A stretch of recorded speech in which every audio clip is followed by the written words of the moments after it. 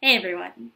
Today I wanted to give you some ideas for geeky and or nerdy gifts you can give your friends for the holiday season.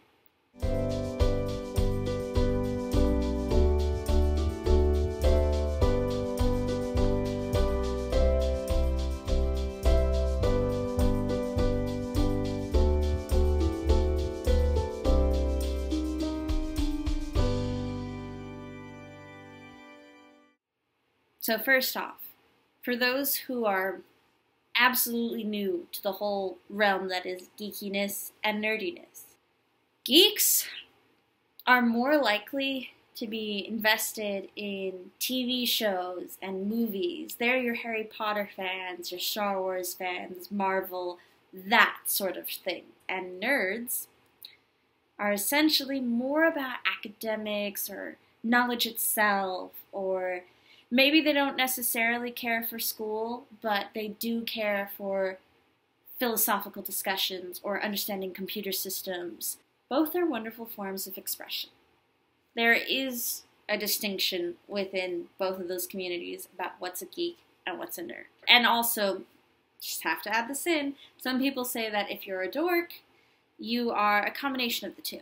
I know there are other definitions of that particular word. However, in this case, to be dorky means that you are both geeky and nerdy. So we've distinguished geeky, nerdy, dorky, all that stuff. I want you, as I've mentioned in previous videos, to think about the type of person they are. Are they someone who likes a gift for the sake of a gift? Are they someone who prefers practical items? Are they someone who prefers no gift at all? Keep this in mind. We're going to go through a bunch of ideas for different types of people, both as a person, what do they appreciate, and in regards to this fandom, what do they appreciate? In any case, let's get to it, shall we? Let's say I'm someone who loves Harry Potter. Like, we've had discussions about Harry Potter in the past, and you know this. And you also know that from looking at what I own, from looking at my house or my room or just me as a person, I'm not really interested in always advertising the fact. I like more subtle things. Well, in that case, instead of necessarily getting something that says, I'm a Harry Potter fan, look at me, woo, perhaps get something a little bit more subtle. So if your friend isn't really interested in having a Deathly Hallows necklace or doesn't even really wear jewelry, you can get them references, subtle references.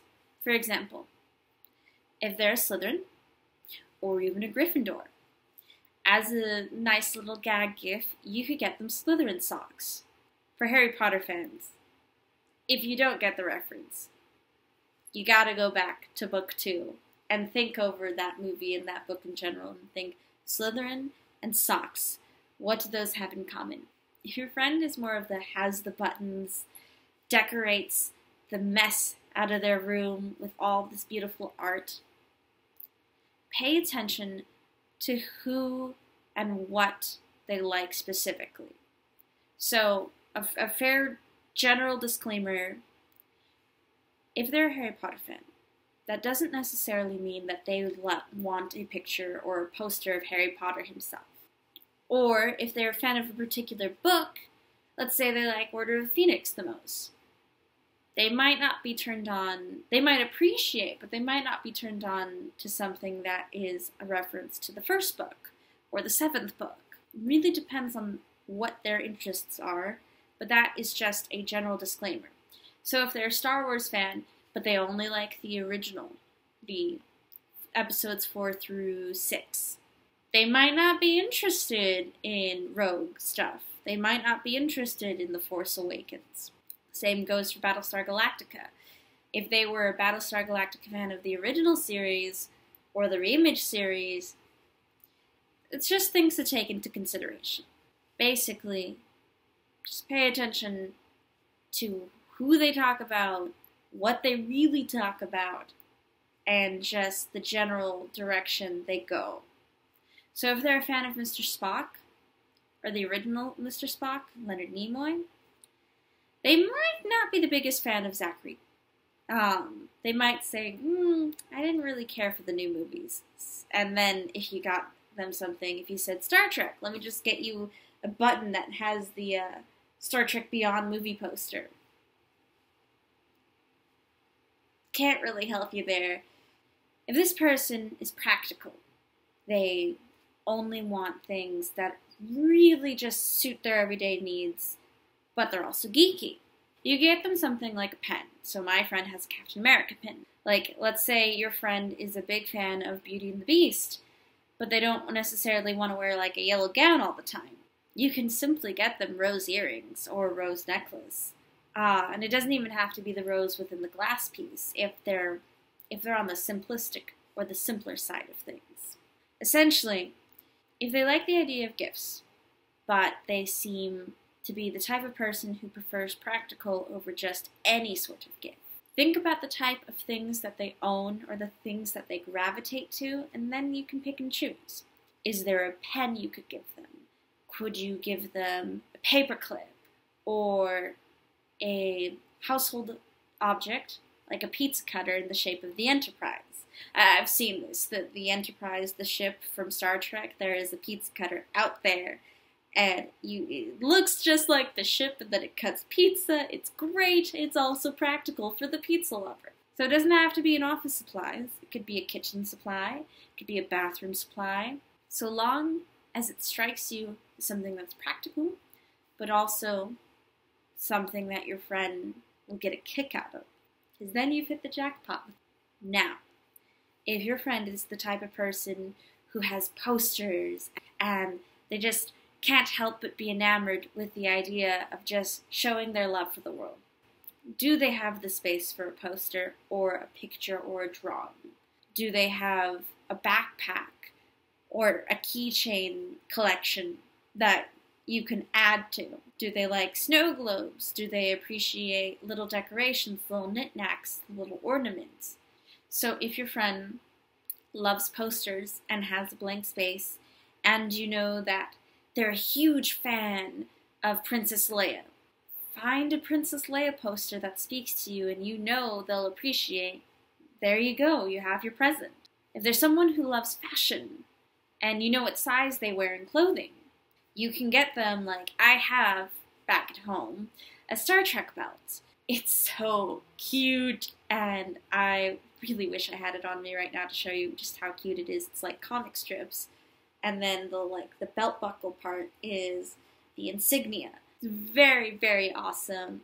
I enjoy that belt so much just because it's such a cool belt, and I can wear it if I really want to. If they're a Harry Potter fan, and you know what house they love, get them a tie with that house. Get them a bow or a scrunchie. It's very inexpensive. You can easily find something online, and then they can like wear a subtle Slytherin reference, or they have a hair tie that just so happens to be red and gold, and lo and behold, they're a Gryffindor. Now, if they're the type of person who strays away from gifts at all, not even the practical kind, there's a few ways you can go about this. You could possibly get them an inexpensive gift card, or just money in general. You could also potentially buy them a ticket to something like Six Flags, Universal, the movies. If they're a fan of Harry Potter and they like Fantastic Beasts, take them out to see that. If they're big on musicals, buy them a ticket to a show. It doesn't have to be extravagant. It could simply be $20 given towards the person and said, take it away, have fun however you'd like to. And if there's someone who you feel like you want to give them a gift, but you know that they're not going to accept money, or that they're going to get flustered if you hand them a gift card for $20 or even $10, then consider giving them the gift of quality time. Putting some sort of invitation together, whether that's email, text message, in-person, paper, and saying, hi, as part of your holiday gift, I would love to go watch this movie with you, or I want you to show me your favorite episode of The Office, Star Wars episode, remember. It's technically a movie, but it is called episode 4. Whatever it is that you love, I want you to share it with me. And if you know what they love, like you absolutely know they adore Harry Potter, or you know without a trace of doubt that they are 100% Battlestar Galactica fans. Then, similar to the share whatever you want, have them share that specific episode. Put together a Hogwarts letter, or send a message with the corners cut for the Battlestar Galactica fans to say, hey, let's watch this. Like, let's just go down and, like, watch some of your favorite episodes, or let's watch the pilot together and see just what it is that makes this show awesome. Now, here's one thing. If your friend is into a very large fandom, if this person you're buying for is, like, in love with Doctor Who, or Harry Potter, or whatever, consider that they may be a little tired of the obvious signs of the fandom. So maybe instead of giving them a Deathly Hallows keychain, you give your friend a white owl to signify Hedwig, Harry's companion throughout all of his time at Hogwarts. Just 1 second, a moment of peace and silence for Hedwig. Because the movie barely acknowledges her passing, and she does pass. Okay, so let's say you get them a stuffed plushie of a white owl, or a white owl necklace, to keep going with this particular line of thought. Or let's say that they're a Percy Jackson fan, and they specifically like Annabeth. You could also give them a little owl, or you can give them some sort of reference, or you can even buy them a copy of the books if there's a new version, if there's a book they don't own, if they've only seen the movies and they want to learn more about it. It's very easy to give simple and subtle references. And for fandoms and just TV shows or movies and things of that nature that have been a little overdone in the media's eyes, sometimes it's more worthwhile to have the subtle references versus the obvious ones that everyone knows.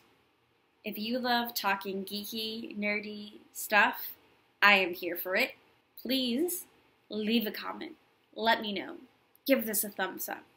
Hit that subscribe button. Have a great day and stay awesome.